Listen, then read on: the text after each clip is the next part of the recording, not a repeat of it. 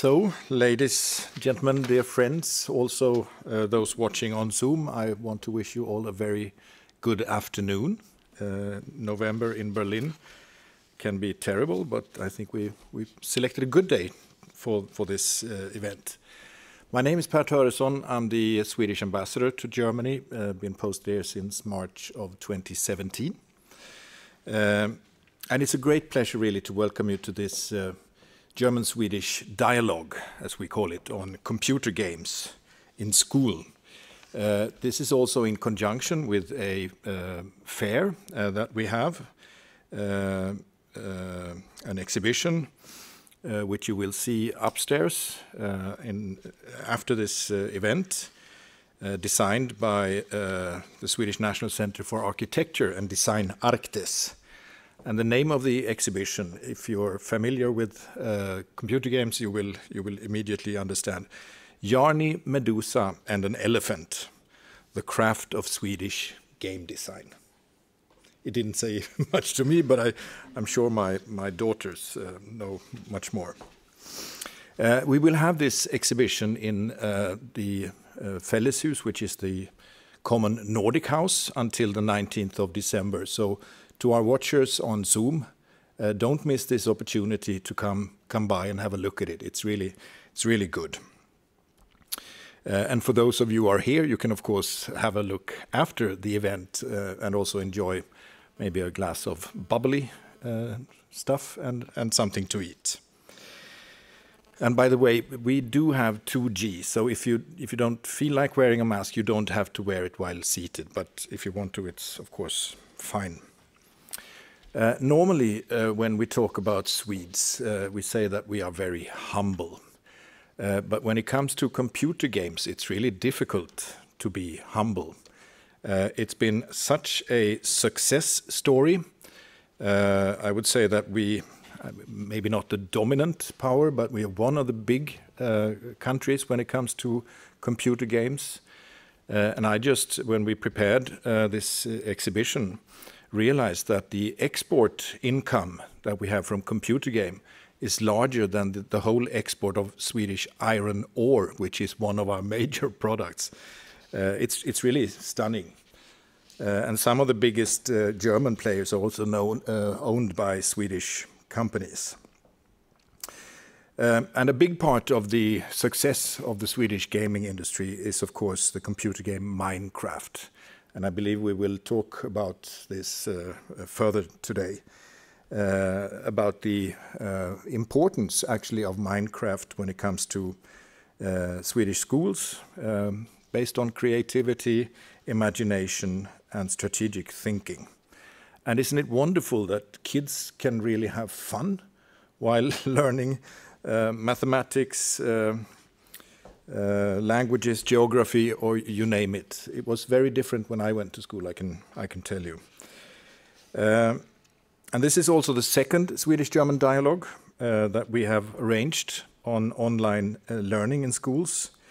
Half a year ago or so, we had an event about using digital tools for education, where I think the conclusion was that in Sweden we are slightly ahead of our German friends, which also has to do with the infrastructure, the digital infrastructure in this country. So it's my pleasure also to welcome our panelists today. We have Tobias Hübner from Codingschule in Düsseldorf. Very welcome. We have Felix Gyllenstig Serrao from Gothenburg, also a teacher developing pedagogical games. And we have Professor Linda Breitlauch from the Trier University of Applied Sciences, who will lead us through the discussion.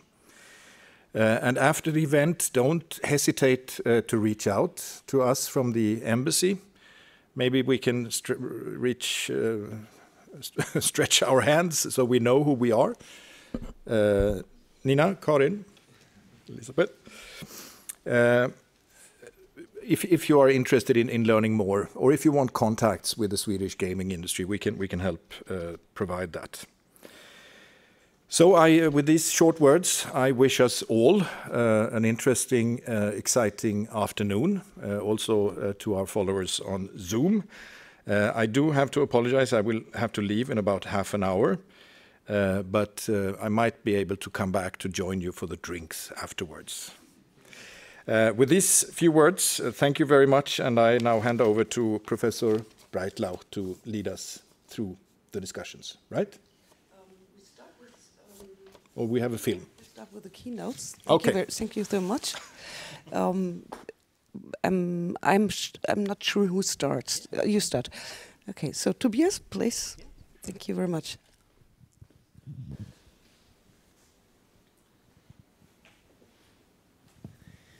Okay, so yeah, thank you very much for the invitation. So I'm, I was, very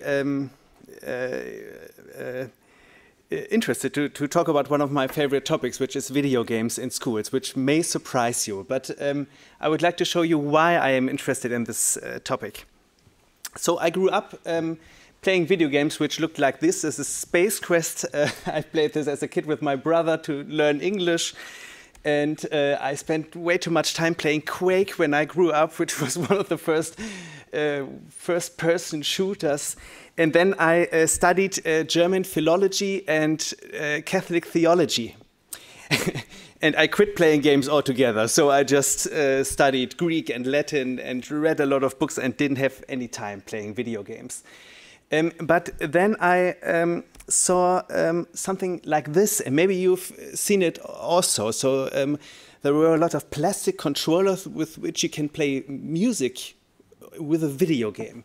And that was very interesting to me, and I thought, well, so how does it work? And are these games teaching how to play a musical instrument? And then I watched online and I saw somebody play this game, and let me show you how it looks like. So this is a video game controller, and he learned playing the drums by playing the video game. And the developer of the game, he actually said, so if you play the drum parts on hard mode, so which is the highest difficulty setting, you can pretty much play the drums. And I said, whoa, so that's interesting. So you can play a video game and afterwards you can play the drums or a musical instrument. And I did some more research, and I came across a person called Toshio Iwai. And he's a media artist, and he wrote, so previously playing and composing music was only for people who had been specially educated or trained. But everybody yearns to play or compose music comfortably. So I myself am one of them, and I thought this could be realized thanks to new technology like computers. And by these means, I believe people can easily feel more close to music and more satisfied than times when they just listen to music that somebody else has composed. So that was his mission, to get everybody to learn an instrument or to compose music. And how did he do it? So this is one of his very early games, which is called Otoki for the Nintendo Entertainment System. And there's some music playing in the background, and every time you shoot this ball, there is a sound playing according to the music, so that it always feels like a melody you're playing. So you are playing the game, and you're also composing music at the same time. And he also did some other work. So this is for the Nintendo DS, which is like a handheld system, like a smartphone. And there you can spin the circle and it is playing music, or you can arrange these leaves on the left side, and every time the fish is jumping on the leaf, it's playing a note, and then you can compose music. And then Yamaha approached Toshio Iwai, and they said, well, could you imagine designing a new digital instrument with us? And he said, yeah, sure.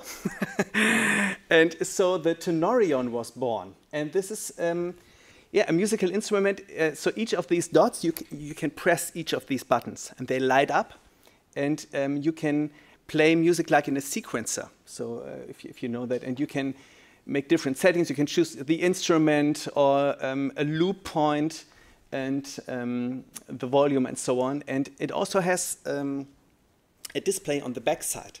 So when you are playing the music, you can use it when you're on stage. So the person sitting in the audience can see. So let me show you how it looks like.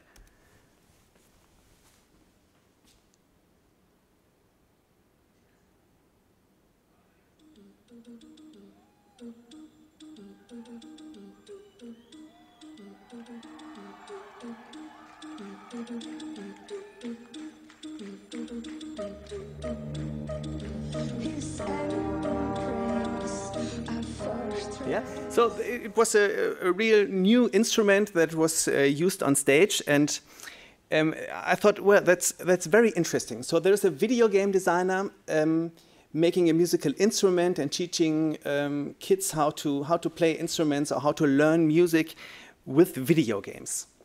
And then I did some more research. So I said, oh, well, that's very interesting. So you have to look a bit closer. And I bought this book, which is called The Art of Game Design. And it teaches you how to make a game. And I read this as a teacher. And while reading this, I thought, well, there's a lot of lessons to be learned for teachers by game designers. So, for example, in video games, you learn by making mistakes. Okay? So this is me playing the world's hardest game. You can type it in Google and then you can play the game. So you're this black, the red figure, the square. Thank you. And you cannot touch the everything that's moving around, and the game even discourages you. Yeah, like don't even bother trying, you won't make it. But when you play the game, you are dying over and over again. But you keep on playing the game. You say, oh, no, I can do it. let me try. And you make a mistake by mistake by mistake. But so in school, so everybody is afraid of making mistakes. Well, so this is the worst thing you can do at school. Say something wrong. The teacher said, no, that's a mistake. But video games, so there when you make mistakes, it doesn't. So you know you have to make a mistake in order to progress in the game. Another thing I learned from games is you get something called instant gratification. Okay. So again, I recorded me playing a video game. So this is called Half-Life, and there was a really hard battle you had to fight through. And after the battle, so everybody is saying, oh, wow, you did well, and thank you very much, and you did it, and you feel, as a player, you feel very,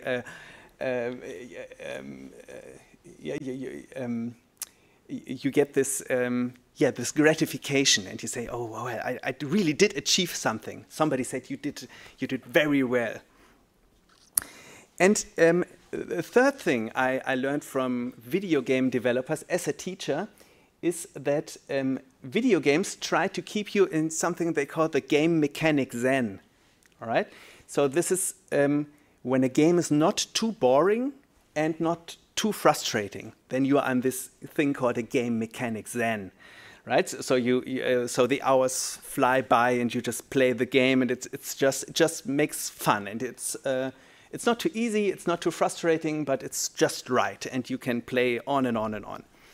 And so this is also something schools struggle with.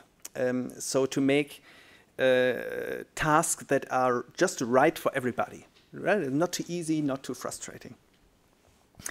And so I even learned that there is a school designed, or the whole school is designed by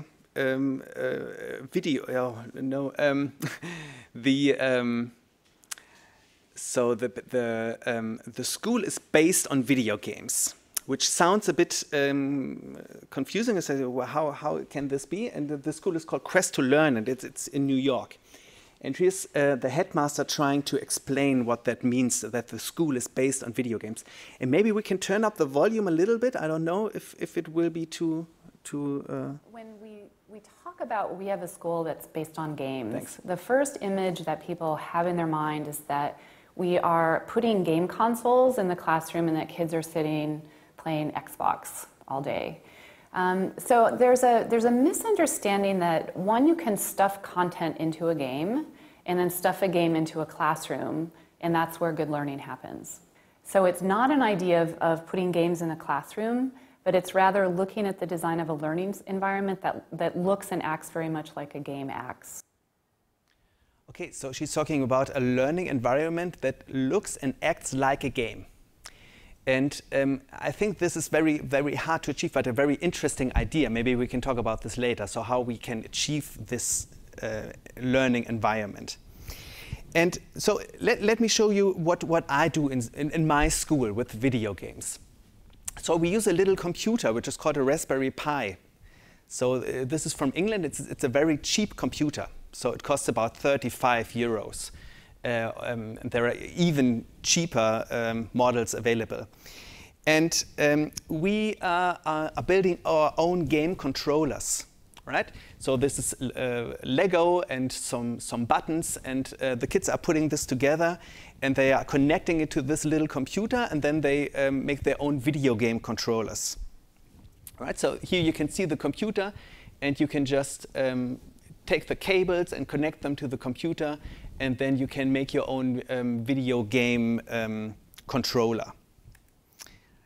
So this is one example. This is a Kinder Surprise egg, you know, and we put a button inside and an LED, and then we can use it to control a game. And the kids love it because they can learn some electronic, and they can put together this little thing, and then they can connect it to the computer and play a game with it.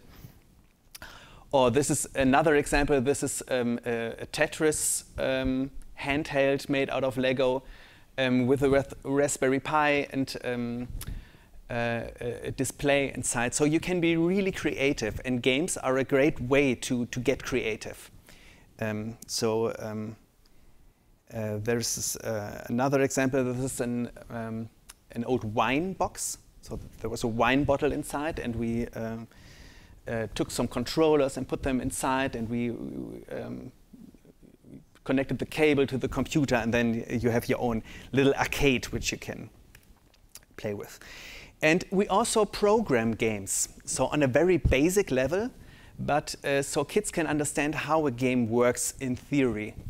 And we are using a language called Scratch, and this is it looks like little digital Lego blocks which you can put together, and then you can write a program with it without typing anything. So you can type some words or something, but you don't have to. You can control it almost entirely by mouse.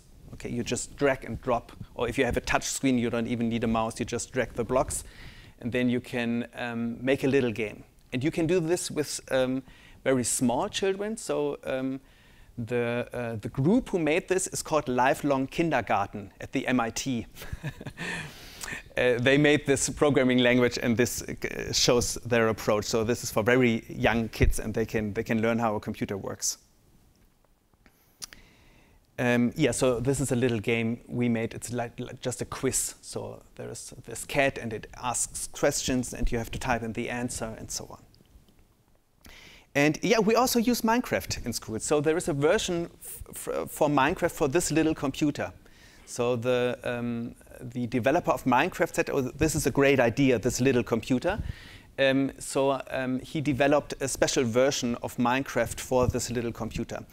And the special thing about this version is that it can be programmed. So this is a little program running on the Raspberry Pi, and it shows a clock, right? You can see the time in Minecraft. And there's a program running with a programming language called Python, which is quite easy to learn. It's a bit more complicated than Scratch, but so kids can learn it. And then they can set blocks in Minecraft, and then they can learn about mathematics and also three-dimensional spaces. So in Minecraft, every block has a coordinate with the X, Y, and Z axis. And so for example, we give them the task, program a house in Minecraft. and it's very easy to put a block in Minecraft, a solid block. But then we say, okay, but now make it hollow. So make a smaller block inside this block out of air. And then have to say, okay, so we have this coordinate, so it's x, y, z is 0, 0, 1, and now I have to extract, and they use graph paper and make a little note and try to do this. And this is, using Minecraft is very engaging for the pupils, so they love it very much, and this is a great task for them. So, and we also have like a kind of a retro area in our school. So this is my old Apple II computer, but maybe you are familiar with that. And we also try to tell kids where the technology comes from. And it's very interesting when you, so as I said, so I studied philology and theology, so nothing with computer. And it was a very interesting journey for me to see that these computers work almost the same like modern computers. Of course, modern computers are a lot faster, but you can learn the concept even with this computer. So you can program with this computer, you can program games, you can play games, you can even program robots. So we have a Lego interface for this computer with which you can program very basic Lego robots and so on.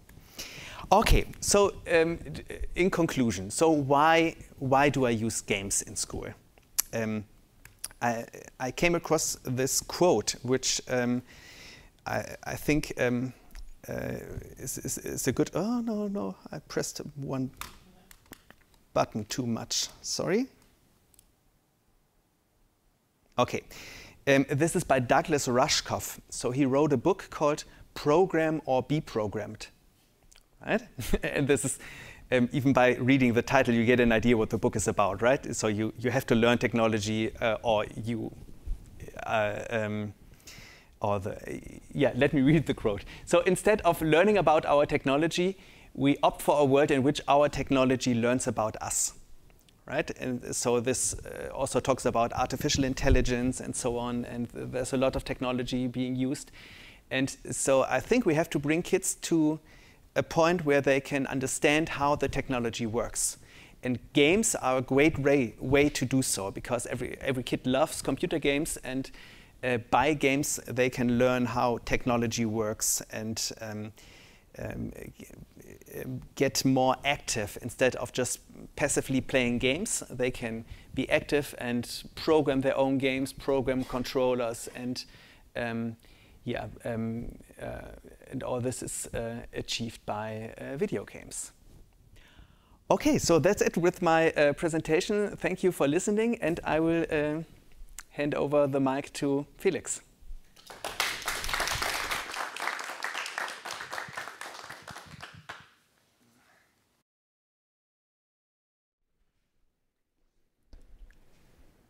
Thank you. Let's see. And it's so great to hear you talk about all these games and how you've gotten into like engaging your students in the games. And I really love the way you're looking into how the games are made, and just not playing them, but also going into the background of the games. But who am I? I am Felix Gyllenstig Serrao, and they say I'm a game-based learning expert. We are humble Swedes, so I don't know about that, but we'll see after this presentation.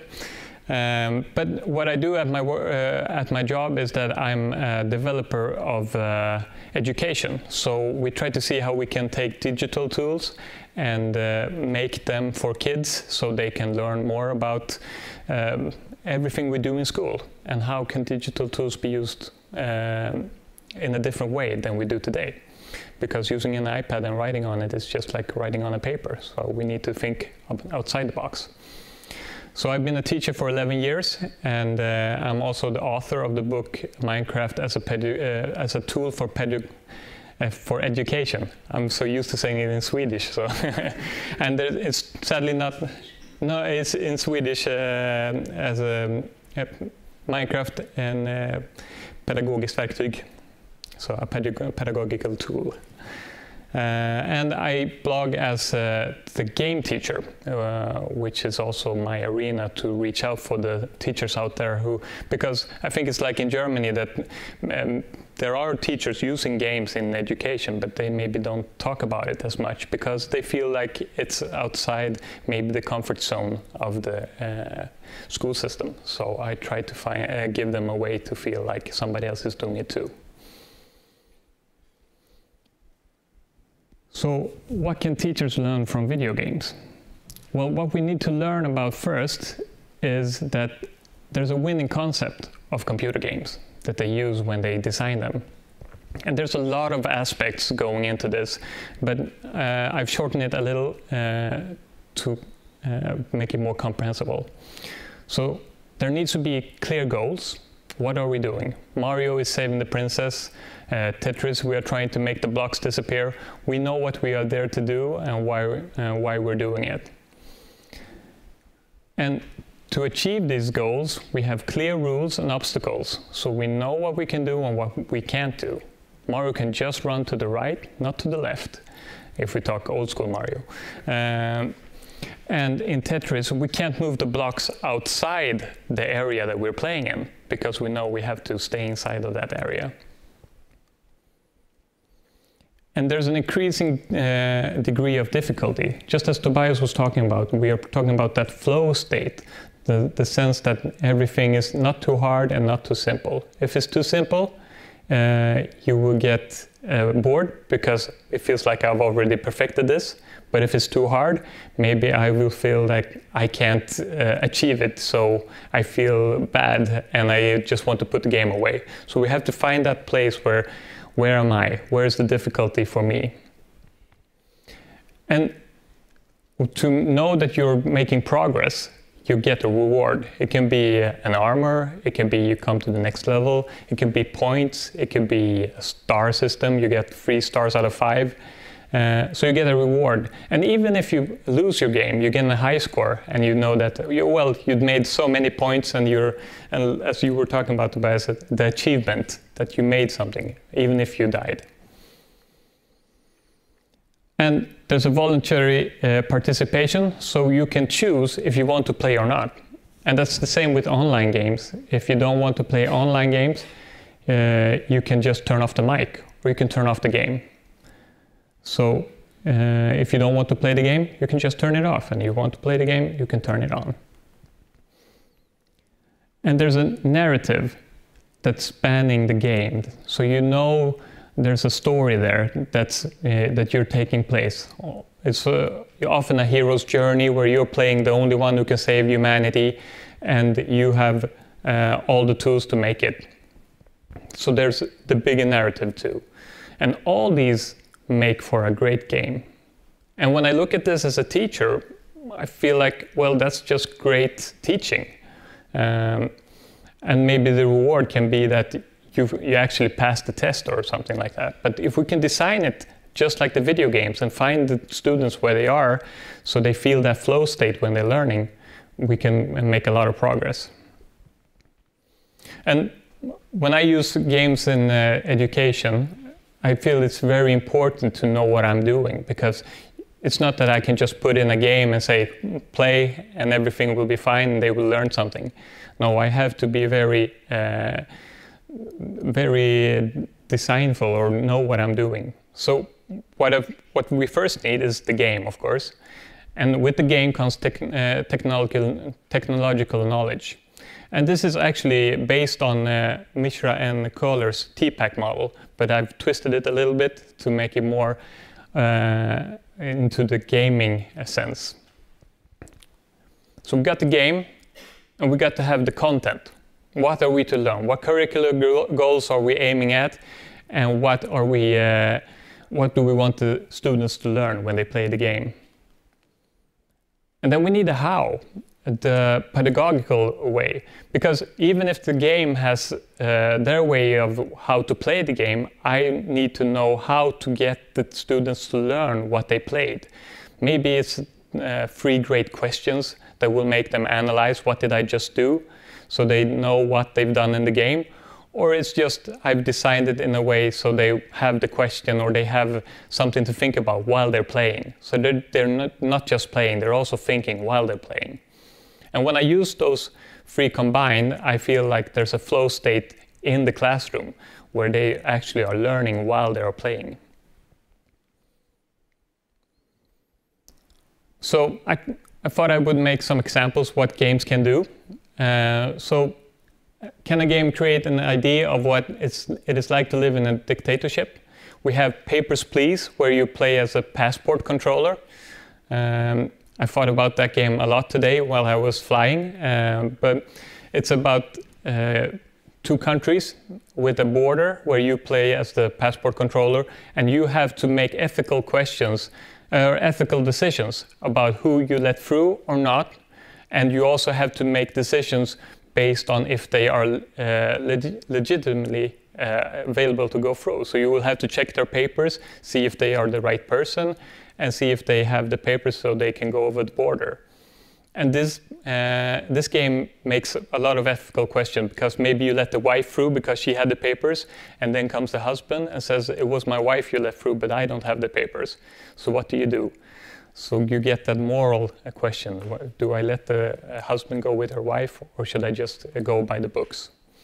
Ask her to come back and confirm that it's her. Yeah, but he doesn't have the papers he needs. A lot of dilemmas. And then we have Republia Times, where you play a newspaper editor, and you choose what articles you put in the paper. And the problem is that your family, as in a dictatorship, they're a hostage, because if you don't do your job, your family will suffer. But if you don't put the articles, the country will suffer, because the articles will have you will have to balance it with the people's feeling that they want to democratize the country too. So you have to choose the articles that will feed the dictatorship, that they feel that you're doing a great job, but you will also have to try to help the people in the country. So it's also a dilemma of how it is to live in a dictatorship. Because that's what I always get the question, why do people go along in a dictatorship? Why don't they just rise up? Well, these are great ways to show that. And we have The Walking Dead, based on the comic book. It's a game where you also get a lot of questions about what choices would you make in a dilemma, like who lives or who dies. Really hard questions. And of course, this is a game not made for young kids, so that's a dilemma for the teachers. But it's a great way to get a starting question about how to think in different situations. How do we think as people? And these are really hard questions to master, but it's a great discussion in the classroom with the right appropriate age. And we also have Civilization, where you build your civilization, and you can choose if you want to be a Roman or Egyptian, and you follow them through the ages and build a civilization, and then try to get to the space age where you colonize a new planet. Or we have City Skylines, the Swedish game, where you build cities like SimCity, and you try to think about how can we please the people and give them somewhere to live and somewhere to work without getting the industry too close to the suburban areas where they live, or without getting the taxes too high, but you still got to have an income. So you get those different questions that you have to balance as a city planner. But the question is here, if you play those games, will you have learned all those things that we talked about here? Probably not, because you haven't had that question. The thing I was talking about before, how or what are we learning? Because the teacher is a very important key when you're using games in the classroom. It's not that the teacher can go away, take a sip of coffee while they're playing, and then come back and everything is fine and they will all get an A. It's more like you have to be the guide to show them what you played and what you learned here is this, or ask the question that they will understand that, oh, I've learned that and I didn't think about that when I played the game. So you have to show the connections between what you played and what you learned, because that is not always the case when you've played it.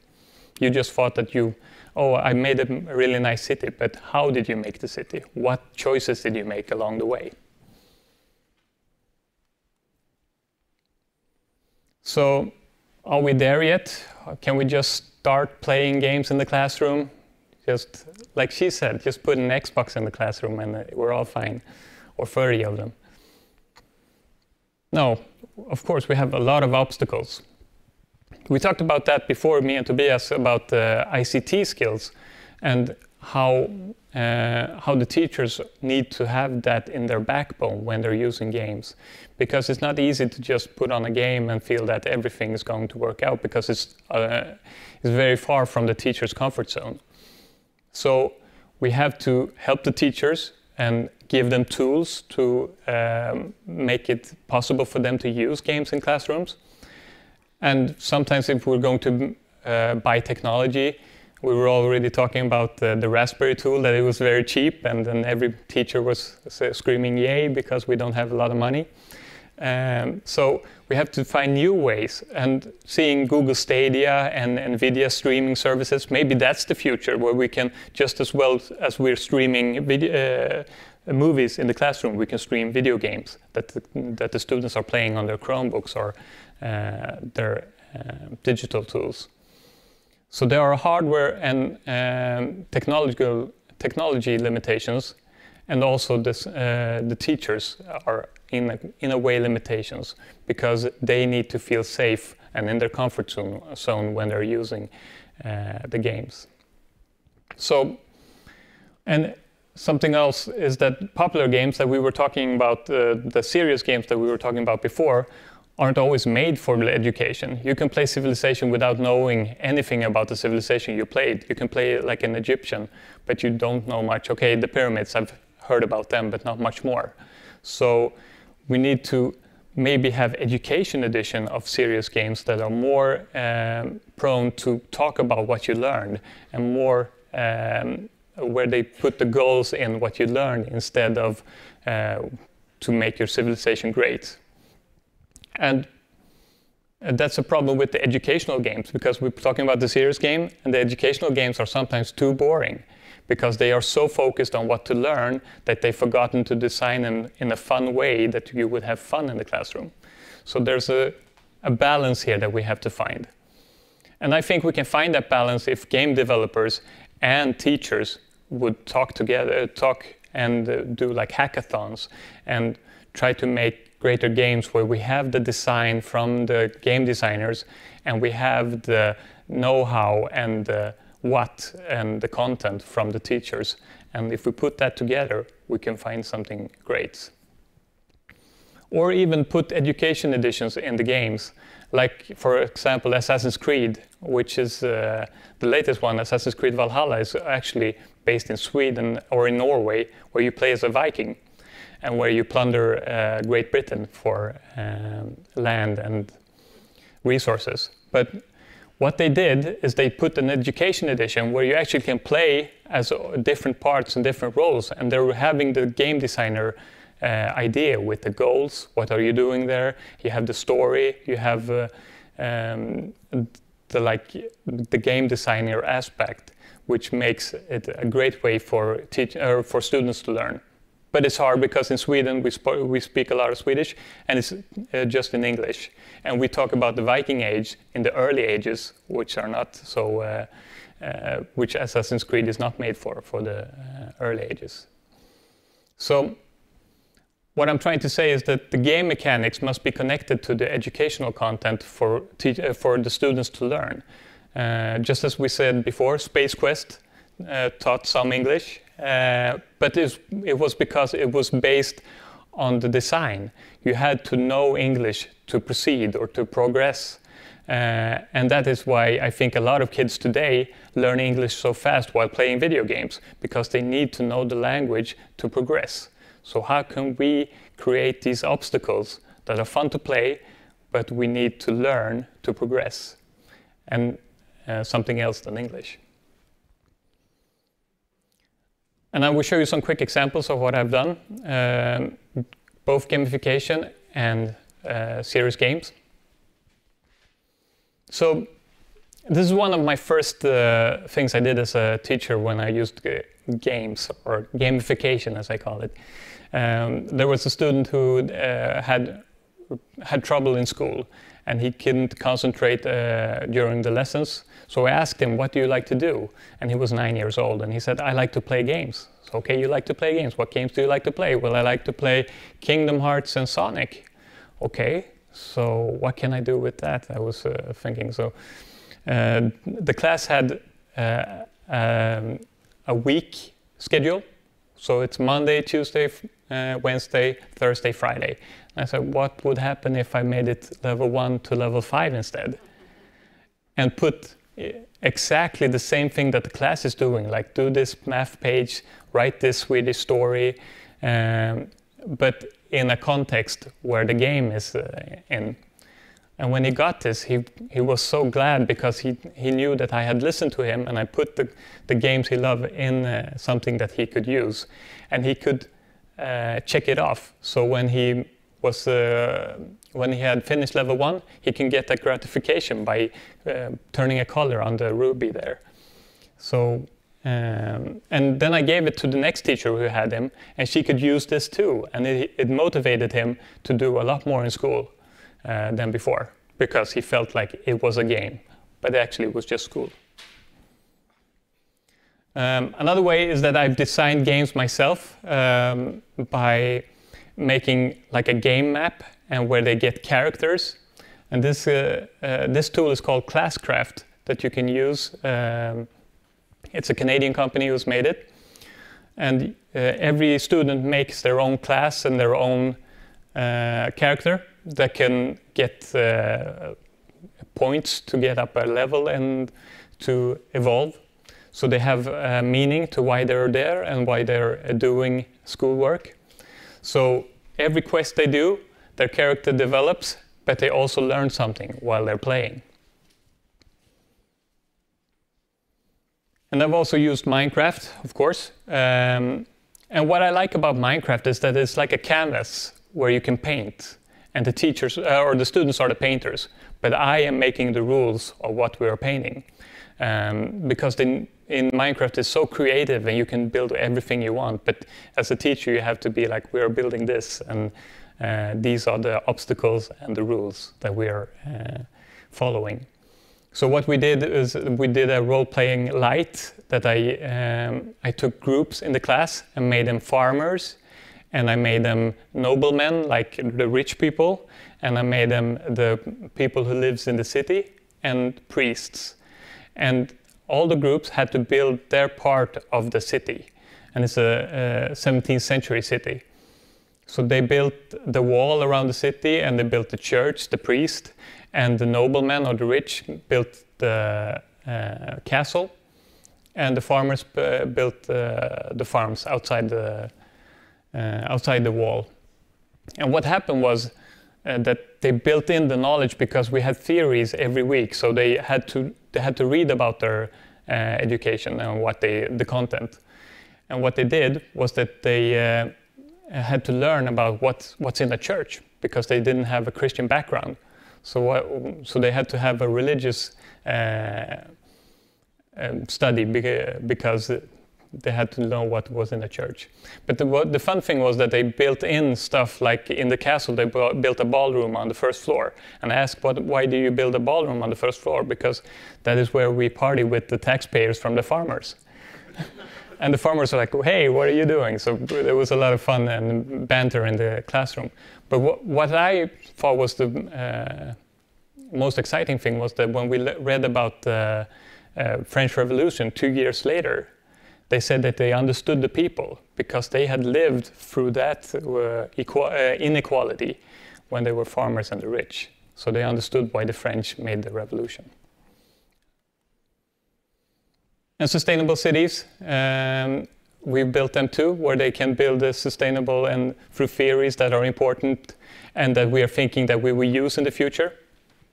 And as you see, the cities aren't finished, even though they stopped building there. Because the point isn't to finish the city and the buildings. The point is to learn. And when we've learned about sustainable cities and what hurdles we are standing in front of, then we reached our goal. Because in Minecraft you can build forever. So why games and gamification in classroom? Well, it creates motivation, and it's a structure for learning, and it shows progress, so they feel like they're always making progress, because the teacher can't always be there and say, great job, the game is doing that too. And seeing they're playing a game that they love, they also try to learn about new stuff that they didn't want to learn about before, because now they're learning it in a forum that they love. So, and last but not least, it strengthens the students' self-esteem, so they feel like they can actually achieve in school and come to school with a happy face instead of a sad face. And these skills are also implemented because they're using the digital tools, they're creating in the digital tools, and they're communicating in the digital tools.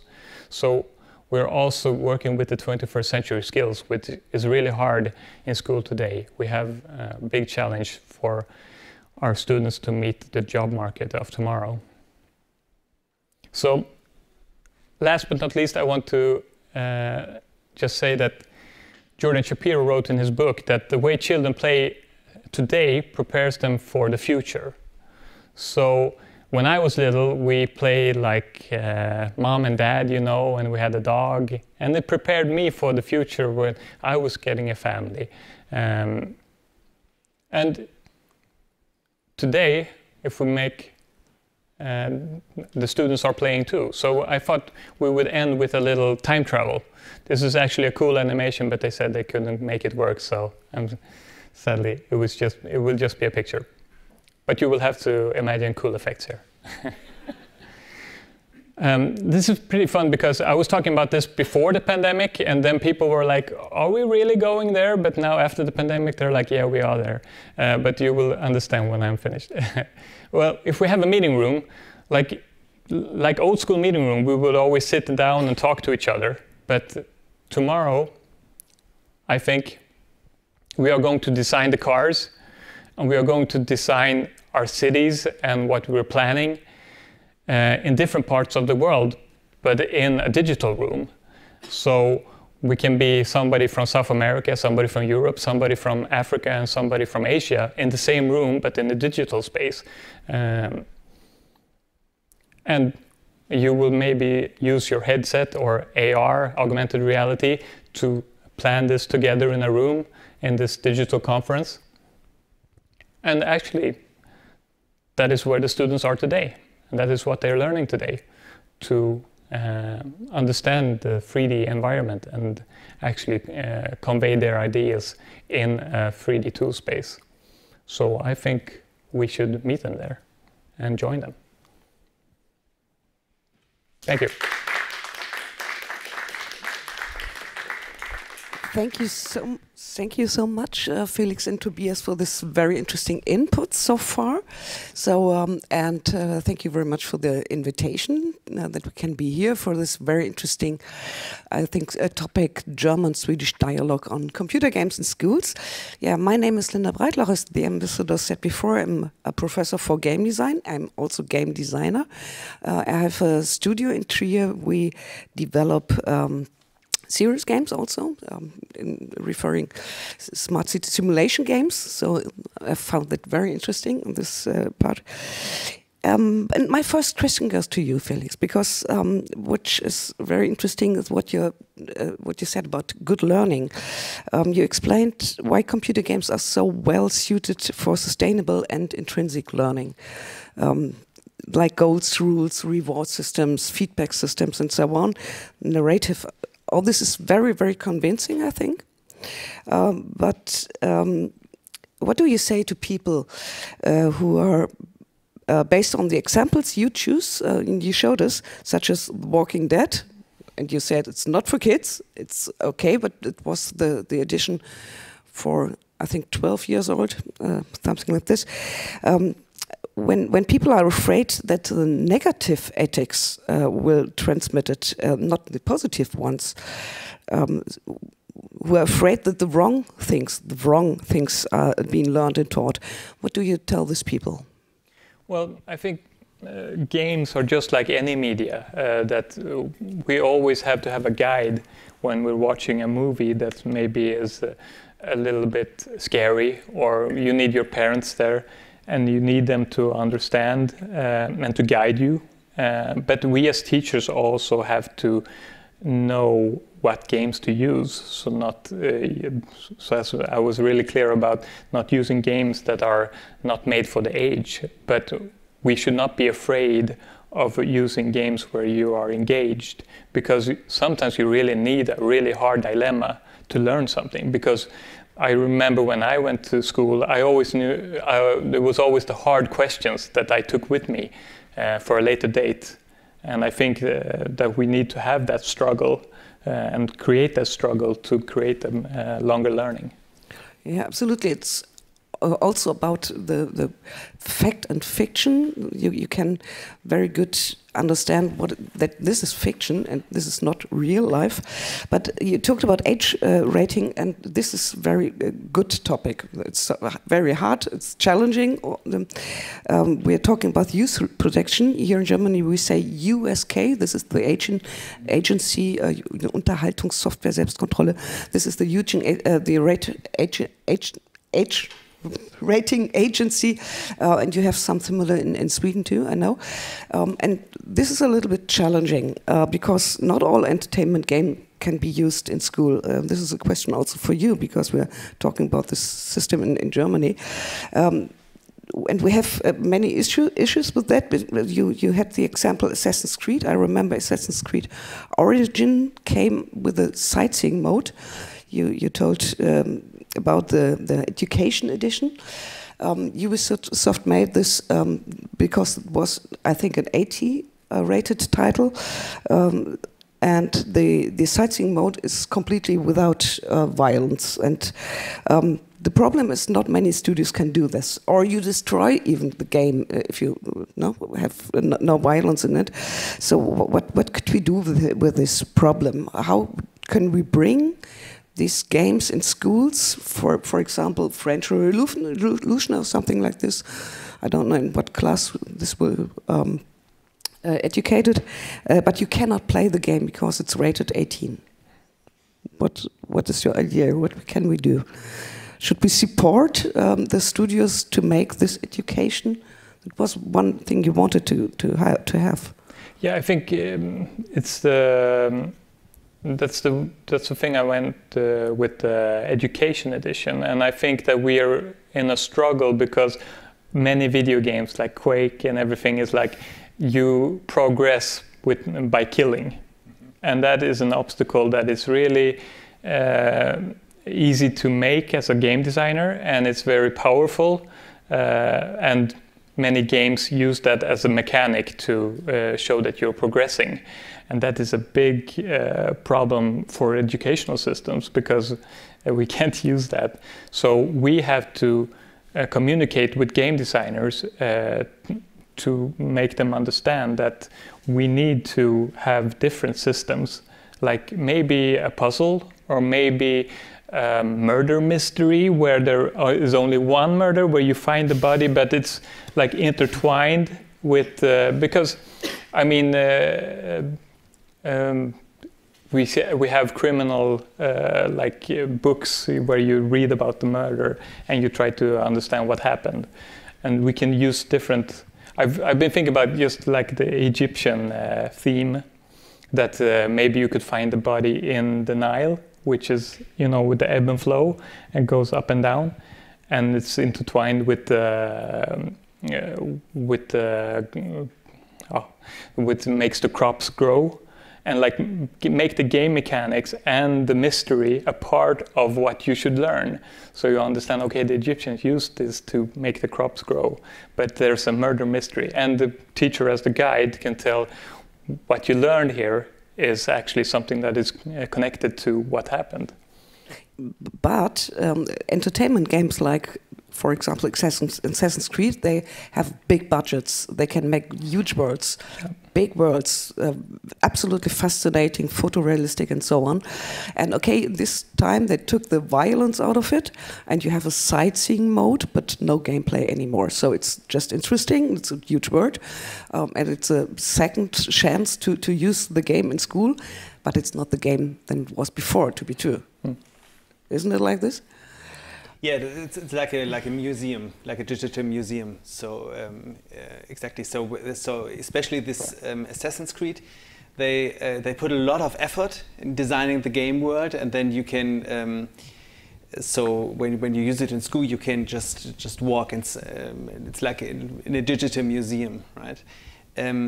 So, but I think it's very interesting to get in contact with game designers. So like what you said with the hackathon, so where you design a game by scratch, and you just talk about what you can do and how you can use the game in school. So that's a very interesting idea. Do you have something like, have you attended something like that, or is it just an idea, or have you already? No, we have, seeing the game industry is so big in Sweden, there are incentives, but more indie projects, more smaller studios, and like independent programmers meet up with teachers, and they make a game over 2 days. But the tools are so powerful today, and the programming is so powerful that you can actually make pretty great games just by making them over 2 days. So, and it's always a good seed for something bigger to come. So I think that's probably a great step. So we know the situation in Germany in schools when we talk about it later. But before I must ask you, I want to know how's the situation in Sweden and Swedish schools. I read that the Victor Rydberg School in Stockholm declared Minecraft as a school subject still in 2013. Obligatory, I think. I'm not sure, but okay. Because they said it's creative. It's you can learn a lot of things. This what you said too, to Minecraft. So Sweden is for us here in Germany often a good example for us in dealing with games in school. When I heard what you say, I'm not as sure. I'm not so sure than before. Minecraft is used by teachers here also. You're a very good example for this. But it's not mandatory, and it's not provided in the school curricula. That's a problem. Yeah. And it's not mandatory in Sweden either. We haven't gotten it. The only thing we have in the curriculum is programming. But Minecraft is, you can use it if you have Office 365.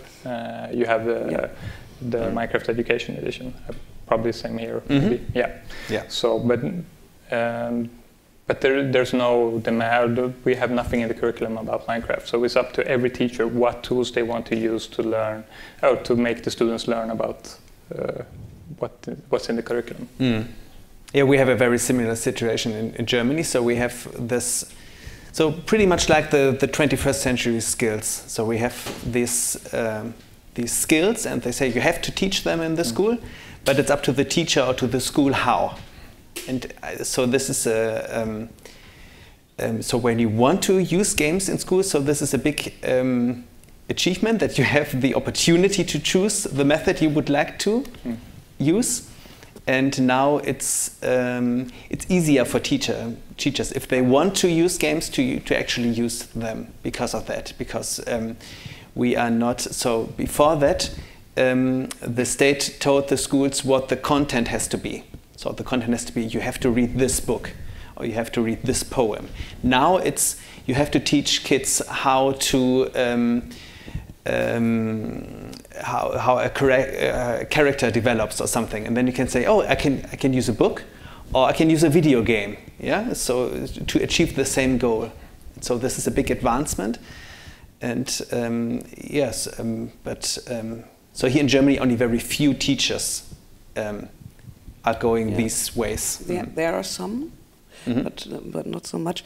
We often say in Germany that one should talk about games in school, but in the context of the so-called media competence. And that doesn't mean the media competence of the teachers, but only the media competence of the children.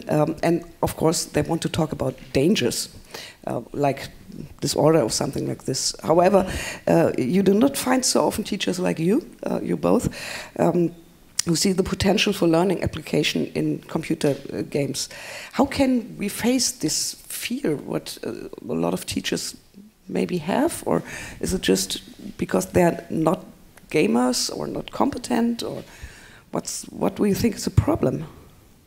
So when I speak to teachers who are afraid of that, so I sometimes use examples like, so I grew up in the 80s with the satanic panic, you know, for playing Dungeons and Dragons, and you know that all kids are learning how to kill by playing this game and so on. And you can even go further backwards. So when the television was invented, so there was a huge fear that now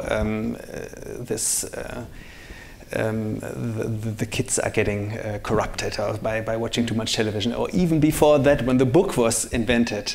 So now there were no more public reading, so everybody's sitting at home with their book and so on. And I think so this helps, so that when you look back in time, that every time a new media comes up, there is this fear about it. And there are, so I think there are some fears which are real. So for example, now when you play games, they have no ending.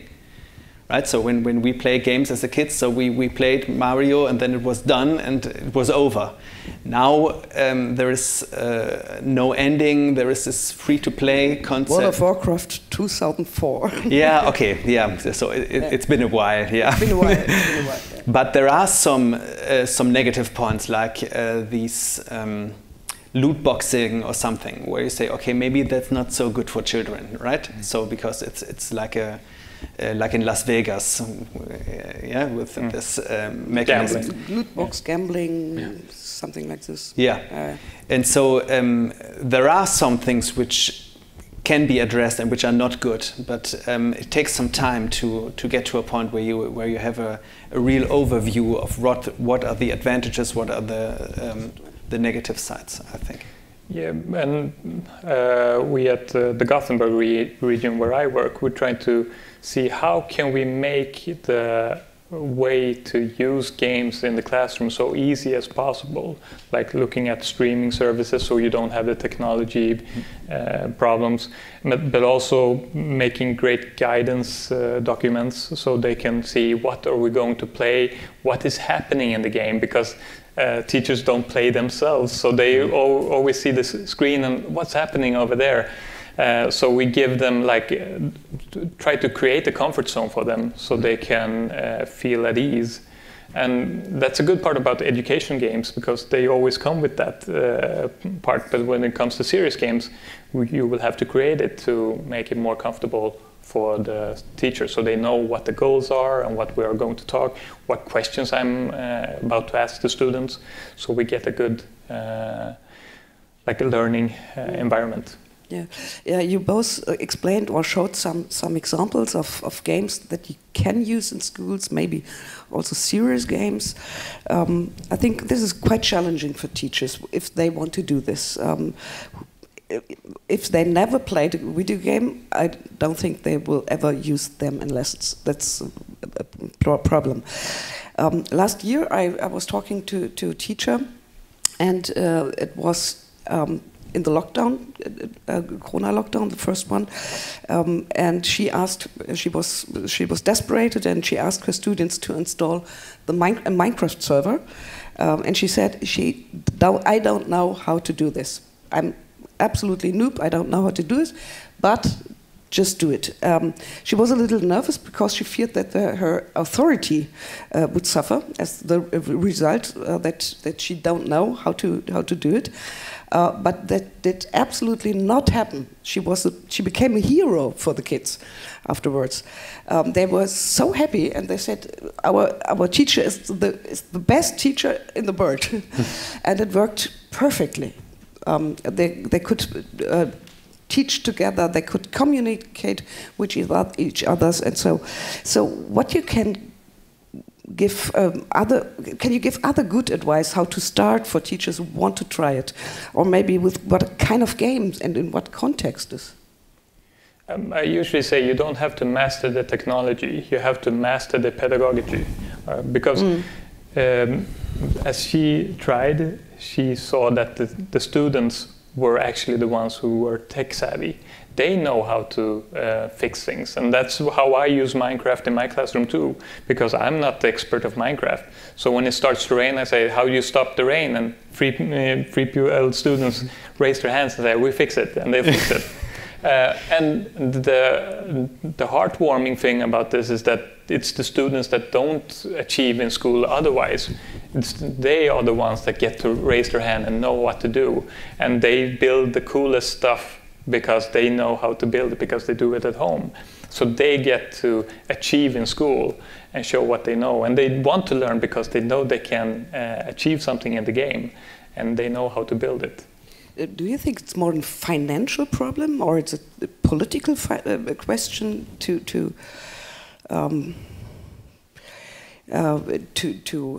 make better advice to technology skills and so on of the teachers?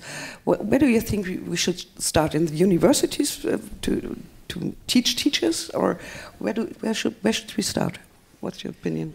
So I think people often think it's a big financial problem because, as in the video, so putting game consoles, so where do I get the money for a game console or for a game? But there are very low-level things I think you can do. So, for example,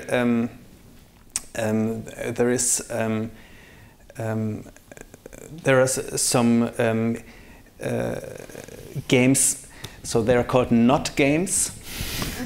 Like a browser game where you, so for example, there is a game where you play an old lady at the graveyard, and she's just walking to a grave and then back. And it looks like a 3D action game, but you can walk only very, very, very slowly, and then you can just sit down at the bench and there's nothing you can do.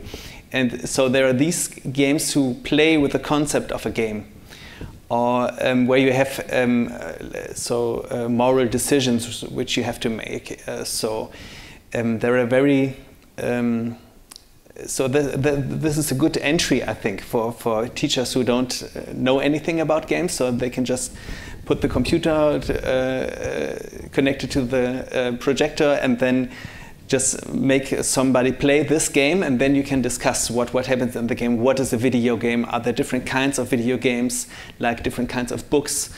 For example, what I do at my German lessons is the kids bring a book, their favorite book, and then we talk about what would when you read the first page. What do you think, could you make a video game out of this book, and how would it look like? And then we try to program it with Scratch. And by this, they learn different ways to how to analyze literature, where is the story best told? Is it in a book or in a video game or in a movie?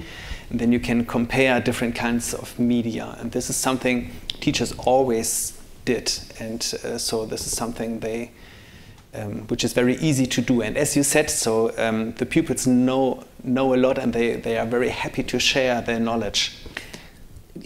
Video games are art. They are literacy, media literacy. You have a lot of historic scenarios in it, and whatsoever. You can, of course, do what you want.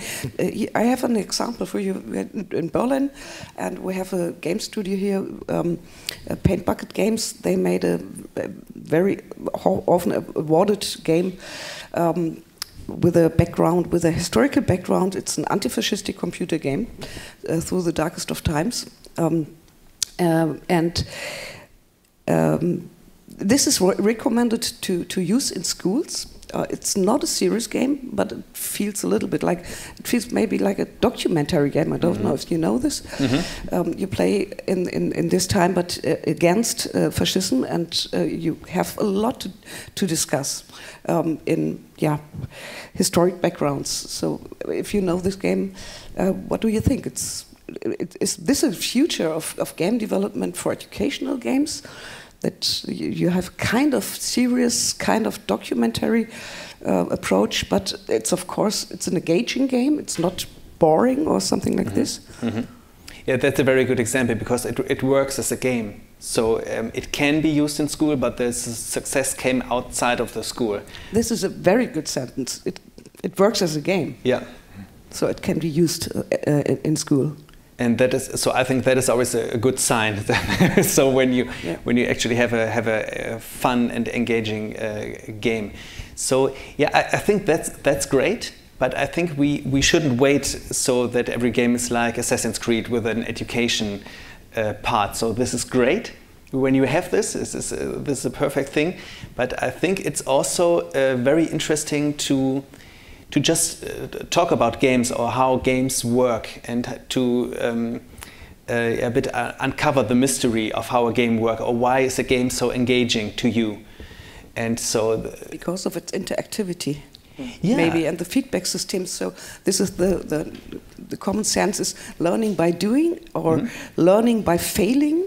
What you do in the game, you fail, but you have no problem to fail because there's no one who says to you, no, you lose. No, and this is, I think, the great potential for games in classrooms and in other lessons. In studies in universities and so on. Yeah, exactly. And what you said about gamification, so it's very interesting because the whole digital world is designed like a game. So when you say, so why are you collecting points when you buy stuff, right? Why do you? How does it work? Oh, when you have this notification in your app, and you say, well, it's designed that you just click it, and it's a game mechanic. And so I think this is very interesting to look at games, how they work, and then to look at our digital world, at social networks, how do they work? And they have a lot of gamification element, because this is a very powerful thing, which you know when you just have to design the worksheet with a video game character, and suddenly there's a kid and says, "Oh, this is the greatest thing ever," only because there is another picture on it. And this is interesting to discuss. So why is it like that, or this element of uncertainty which games have? There are different boxes, and you can open up the box and see, is something inside? No. And how does it have to be designed that you open up every box? And this is a very powerful mechanic, which can also be used in a bad way. But I think it's interesting to uncover this mechanic. And then you can also talk about how the brain works. Why is it so interesting for the brain to do this thing over and over and over again? Yeah, what you're talking about is digital literacy. Yeah. And that is definitely something that we should learn. That is why I was so keen to your idea about checking the background, even programming the games, just to see how it works and what triggers me. And that makes you understand what's positive and what's negative. Yeah. Because I think that is the next step for society, to understand how we are like being susceptible to these gamification forces in a good way and a bad way. Yeah, and this is what you also mentioned, the flow theory. You said it's game mechanics then, but it's the same like the flow theory of Mihaly Csikszentmihalyi, which became famous. Basically, it's about the fact that computer games can definitely create this flow if the game mechanics and the story are immersive and suitable. Not every game is capable to create a flow channel, of course, but the good ones do. And what we can learn from in the teaching context, is the flow is responsible for sustainable learning, and sustainability is a very important thing. Sustainability, and you get the intrinsic motivation. You have the problem. You don't have the problem with the boring factor and so on. So how can we use or really use this this potential that the right things can be learned? I say right things because they are not bad, good things, something like this. But what are the right things to learn, and how can we make the right game mechanics to do this? I think that's the $1,000,000 question, right? I mean, if we would have that answer here, we would probably use it in schools. And I think we are still designing the classroom, and we've touched on various points here, which is making things complicated. And it's like the student's role and the teacher's role are very different today, and the students live in a very different world than the 80s, which makes it they have other perceptions of how to learn, because they have the internet. In the 80s, we didn't have the internet, and that's so the teachers don't have a monopoly of teaching. So we have to find new ways, because we have to motivate the kids, because they need motivation today to learn, because they don't see it in the same way. And then we need to find that flow state. And how we find it is, I think it's up to design. It's different for every subject, different for every teacher, because we also know that we are different teachers. We are probably different persons, and no teachers are the same. We have one important thing here. You talked about the level of difficulty, which is, I think, a very good idea to think about it, because you can individualize learning content. In games, you can use this dynamic game metrics to have a level of difficulty which is just individualized.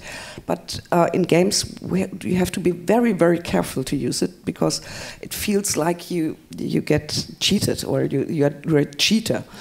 But in learning contexts, this is absolutely great, I think. So it gives you the possibility for everybody to learn or to come into this flow channel. If you have the right game metrics, which is nothing else than you see what people do and how they go on, and is it too hard, then we make it a little bit easier. Is it too low, it's boring, you can, and this is an advantage against the typical 1-2N classroom situation. Yeah, and if a game can do that, that is digital and can give feedback to the students, that is a very good thing, because it's one of the biggest challenges today for a teacher to stand in front of 30 students who have different, some find it too boring, some find it too hard, and finding that flow state with 30 individual humans in a classroom is very, very hard. But that's why I think digital tools today, like games, can really help. And with the help of AI and like machine learning, they can find where the students are and challenge them on the right level. But I think we're just at the first steps of that, and we haven't seen the power of that. And many teachers are like, are the computers going to take over? Are they just going to play games that meets them in a flow state? Well, maybe, but I think the teachers still have a very important role in the classroom, with the relationship and with the guidance and with the seeing if the students are feeling okay and if they're learning or if they're cheating. So I think we are finding a balance there between digital tools and the teachers' roles. And maybe there the flow state. I think we have this protected space in games. What you have in games, you're protected. You're not frustrated because there's no one who said you're a loser. How can we take the protected space from the game into the classroom? How can we transfer this on behalf of these two important effects, trial action and self-efficacy, what we have in games? Mm-hmm. Are there methods we can use? You showed that hard tools? game Yeah. with the square. Yeah. But I played another game. Not just hard, it's the hardest. The hardest game, yes. And it tells you that over and over. Wasn't it Fluffy Fairy or something like that? I think it's just called the world's hardest game. Yeah, okay. The one thing I saw in another game that I thought was very ingenious was that usually you have achievements that you're going to do, or goals. Mm. And one game had you have to die 3 times to get this achievement. So you had to fail to win. And it was so ingenious, and why shouldn't we learn the students that it's okay to fail, because because when we fail we learn. It's experience points in games. It's experience, and in life we get experience too, and we should learn that experience, even if it's negative, is good, because we get feedback that, well, I have to adjust myself. I think this is a very good message for every teacher, isn't it? Yeah. Mm-hmm. Yeah. The try and error principle to take over in the classroom, to make a protected space, like in games. Yeah. Where the stakes aren't too high, or you dare to make mistakes and try to get the fail state, even because you know that it won't give you an F or the lowest grade. And because I think that's the terror balance in the classroom too, that there's always a grade. Yeah, I think we definitely still need to talk about communities. Due to Corona, maybe due to Corona lockdown, I heard, I'm not sure if it's really true, but I heard last year when the lockdown forced children to stay at home and they couldn't even meet their friends, it was said that Fortnite servers collapsed. In Italy, I'm sure, but I'm not really sure if it's true, but we had a lot of game activity all over the globe. This is absolutely true. So children and young people have always communicated with their communities in games all over the world. World of Warcraft. Whenever my friends is in Japan or America, no problem. We are playing together, and so we have communities all over the world that is not regional. So my friend who lives next door or so, and this is, I think, I'm not sure, but some parents, some teachers are very critical precisely because of this, because they don't understand what this kind of community means. And they see, okay, they're playing more and more and more, and with Corona, the effect is even stronger.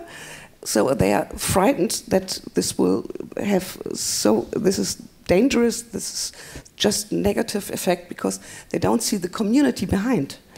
What's your opinion about that? I usually joke about it that the parents are telling their kids to go out and play so they can be social, but when they go out and play, they're alone because everybody is social online and playing their Fortnite and everything.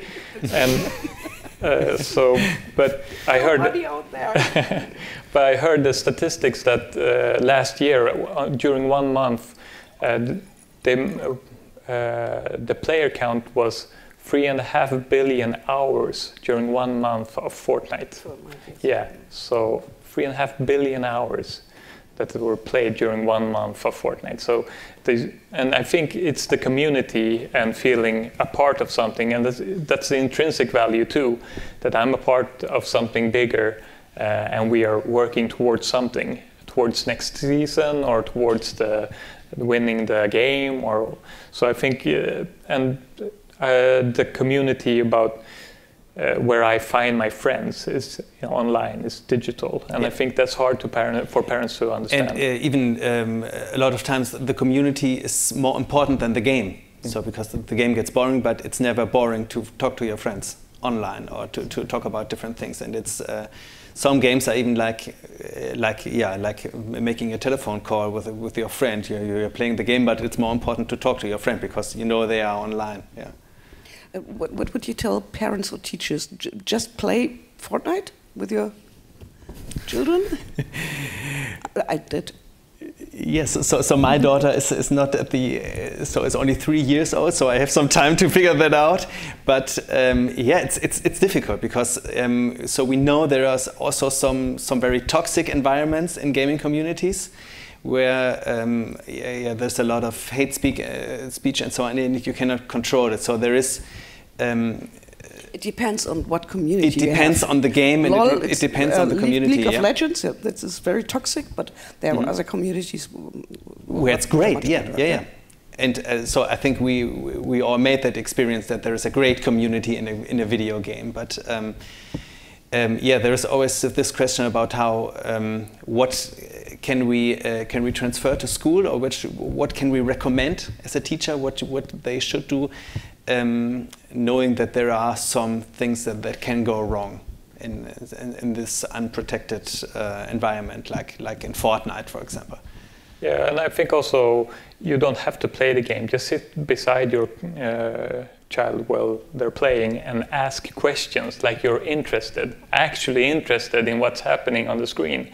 And sit there for decide that I have to sit here for 15 minutes or 30 minutes, and I will ask questions to understand and really go for it. Mm-hmm. Because then you will understand, and not by banning, because even if there's toxic environments, they won't tell you because they know that the parents will say no more game for you because you just hear those bad words.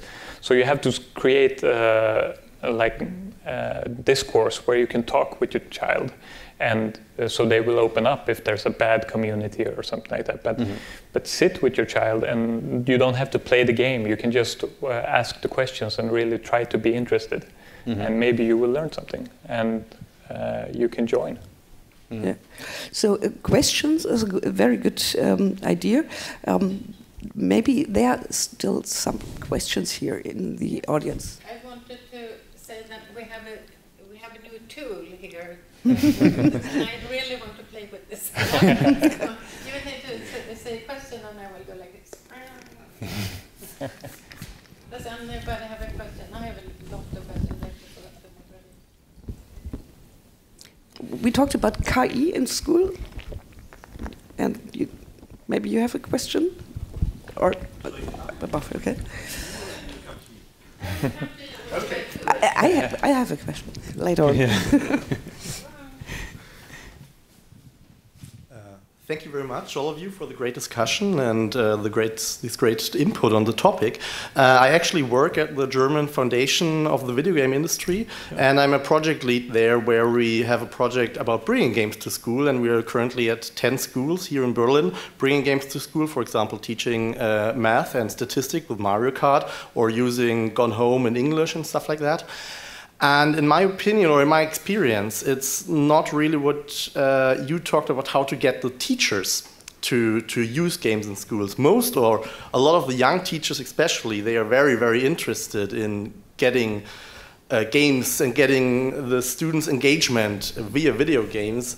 In my experience, it's basically the top level. It's politic, or the politicians and the city, the state, and it's also the higher-ups in the school hierarchy who are blocking these developments. And so I guess my question for you would be, how do we break this defense of these higher-ups? How do we convince basically the old guys that video games can be especially interesting and motivational tool for educations, because young teachers, they want to use it, but it's like the uppers who don't give them the opportunity to do so. One thing is, I think discussions like this are helpful. Yeah. But it's not enough of this too, yeah. The question was for you? I think we should mobilize. Like I said in the beginning, we are islands, and here you're sitting telling us that 10 schools in Berlin are using games, and we have I didn't know. No, me too. Yeah. Exactly. So we need to mobilize to show that there is a support for this kind of learning. And also, I always say that the greatest ambassadors are the students. They are the ones who tell the older teachers, Felix classes are the best. And they'll be like, and I don't go to them and tell them, you should use Minecraft or you should use this. No, the students are the ones who are marketing. And I think if we can do it on a wider scale and show what benefits there are and how we can use it to educate students in a new way, I think we can change minds. You was talking about Quest to Learn. This is a school that was invented in New York from Katie Zahlen, I think. And this is so successful, very sustainable learning and so on. And this is one of a good example. And you can take all the other schools as very good examples. Just invite the higher people, whatever that means, to see what happens in the schools. Yeah, and what you said with the 21st century skills. So I think this this concept which we have with different competences. Just show how they can be achieved with games. So this is what I do. I try to connect what I do with video games in school with these. So in Düsseldorf, so in Nordrhein-Westfalen, where I'm from, it's called the Medienkompetenzrahmen. And there is something like this in every state in Germany. And I think this is a great way to show. So this is what the kids should learn, and here is a way how they can learn it with video games. And here in Berlin, we have the Stiftung Digitale Spielkultur. Yeah. Okay. And they started to collect or to give advice what game you can use and how, just for teachers. I know this is you can find it on the website, I think. Yeah, we have an entire list of educational games that can be used yeah, I work at this foundation that you talked about. Yeah, we have an entire list of games where you can see which games to use in which different topics and which different subjects. And we have an especially interesting list now online for like 2 months, which talks about history in games and which games can be used for teaching history and remembering, especially history in the German context about the Third Reich and the NS time and stuff like that, yeah. But I was thinking about your question just also that in Sweden we talk a lot about new public management, and it's about seeing statistics. And I think that's a part of it too, because you can tell the politicians or whoever, the universities, that gaming is so great, it's so wonderful, so creative, but they want to see statistics. How can it change grades? How will it make school or like the teaching better? And I think we need to really be thorough or like really checking and seeing the statistics. And how I've used the game, how did it change the classroom environment and how did it change the grades to show that it actually will change like the students' grades. Because the statistics are often something that you go to. What change did you see? Well, they had more fun. That's not a statistic. But it's a good statistic if you want to have a good classroom. But I think it's not what you make change or change the minds of politicians or whoever is up there.